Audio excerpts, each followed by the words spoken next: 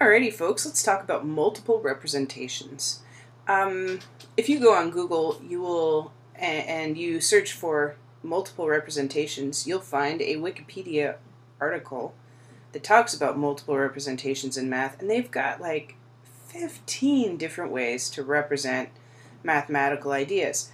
There are lots of ways, but in most math classes, we kind of focus on four main representations, and they are symbolic, numerical, graphical, and verbal.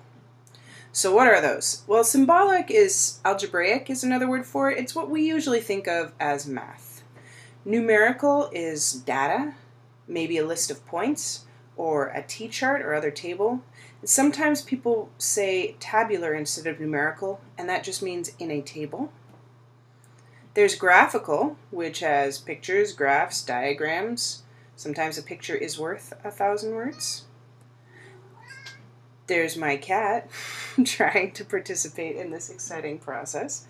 Okay, there's verbal, which is word problems, descriptions, proofs, situations. This is how we usually encounter problems in real life.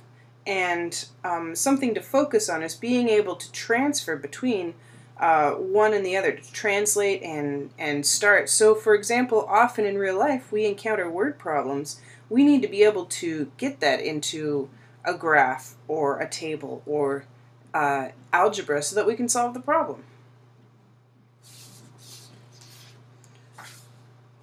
So let's look at symbolic first, since we use it all the time. And what I'm going to do is take the same problem and look at it in all of these ways. So, first of all, I'm going to start by finding the slope of the line between 2 points, and just for giggles, I'm going to take the point -1, -1, and 2, 8. Sounds like a plan. Okay. If I am working symbolically, I'll probably use the slope formula. And that says that the slope is equal to y2 minus y1 over x2 minus x1. Okay, it doesn't actually matter which is point 1 and which is point 2. Just for convenience, I'm going to call this point 2 and this point 1. So my second y-coordinate is 8. My first y-coordinate is -1. My second x-coordinate is 2. And my first x-coordinate is -1. Okay, 8 minus -1, 8 plus 1 is 9. 2 minus -1, 2 plus 1 is 3. 9 over 3 is equal to 3. That's my slope. Okay, now if I would like to write an equation, I'm going to take that slope and one of my points to do point-slope form. So point-slope form looks like y minus y1 equals m times the quantity x minus x1. M is your slope, and x1, y1 is your point. x1, comma, y1. It doesn't matter which point I pick, just for fun, I'll pick this one. So y minus 8 equals 3 times x minus 2. And there we have it. That's point-slope form. I could have chosen the other one. I could have said y minus -1, so y plus 1 equals 3 times x plus 1. And these are two different equations that represent the same line. Okay, so there's point-slope form. Both of those are the right answer. Sometimes what people do is they'll take this minus y1 and move it to the other side. Sometimes you'll see y equals m times the quantity x minus x1 plus y1. So an example here would be y equals 3 times the quantity x plus 1 minus 1. And it's not exactly point-slope form, although some math books call it point-slope form, but what it is function form. And so if you're looking at function transformations, this is actually pretty sweet. So, yeah. We're going to move on and look at slope-intercept form. Slope-intercept form goes y equals mx plus b. M is the slope, b is the y-intercept, and all we have to do, I actually kind of already did half of it getting to function form. You isolate your y and you distribute. So I'm just going to keep working on that. Y equals, I'm going to distribute 3 times x plus 3 times 1 minus 1.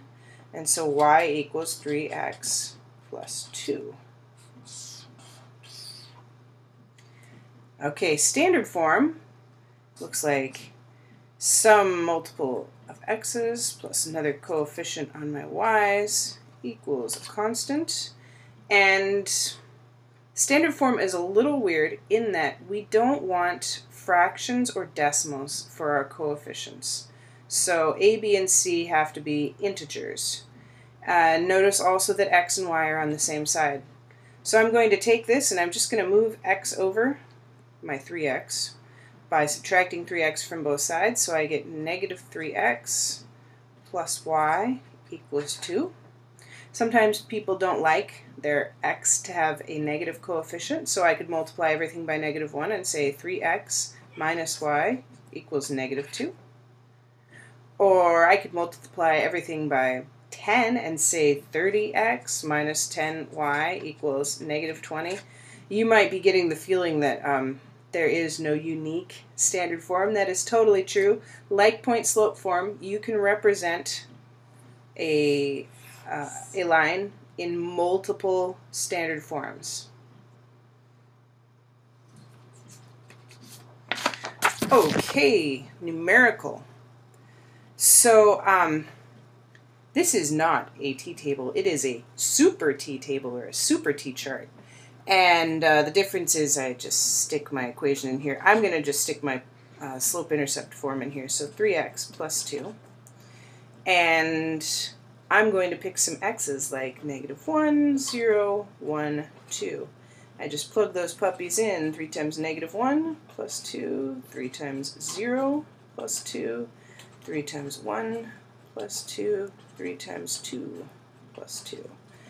Let's see, negative 3 plus 2 is negative 1, 0 plus 2 is 2, 3 plus 2 is 5, 6 plus 2 is 8.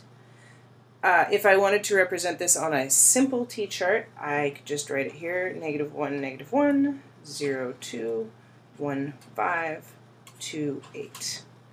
Okay, these are both tabular representations or numerical representations. I could also write a list of points.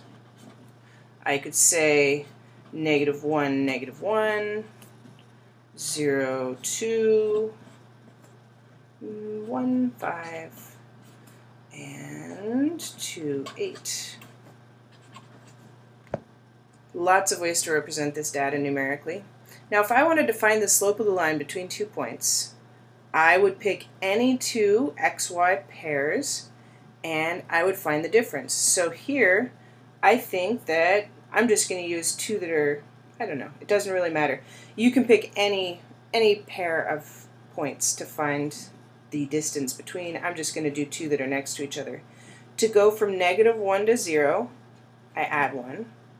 To go from negative 1 to 2, I add 3. And slope is the change in y over the change in x. That's supposed to be a triangle. That is the Greek symbol delta, which means change in. So here, my change in y was 3, positive 3, and here my change in x was 1, and so I get a slope of 3. Now, graphically, I can plot these points. So I'm going to plot the point negative 1, 0, 2, 1, 5, 2, 8, 2, 8, and draw a lovely line. Oh boy, I can't draw straight. Okay. This is a graphical representation of this line, and if I wanted to find the slope, slope is rise over run. So I would count. I go up And I could pick any 2 points. Maybe I'll do points that aren't right next to each other. I'm going to pick these 2 points. Okay, I would go from here to here.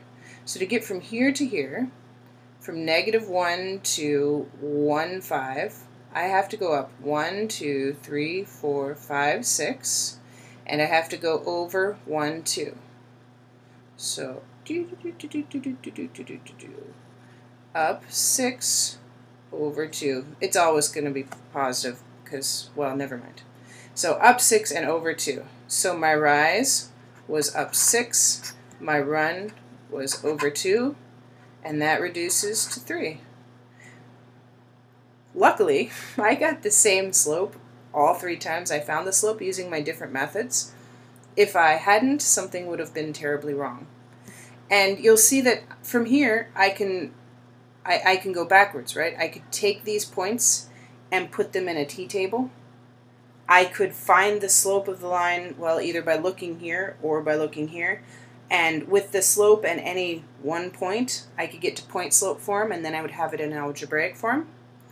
The last representation is verbal. Okay, so remember, one of my algebraic representations was y equals 3x plus 2. And if I were coming up with some verbal description, some plausible story that could explain this problem, maybe I could say, what's a good generic name? How about Bob? Bob is a funny name.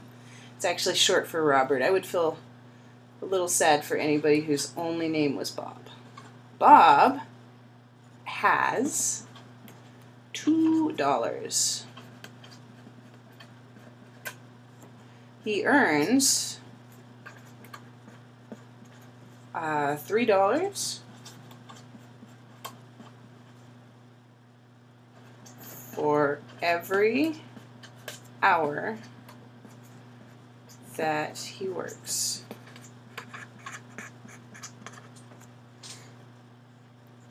I use dollars and not another currency because in won, for example, my numbers would be much larger.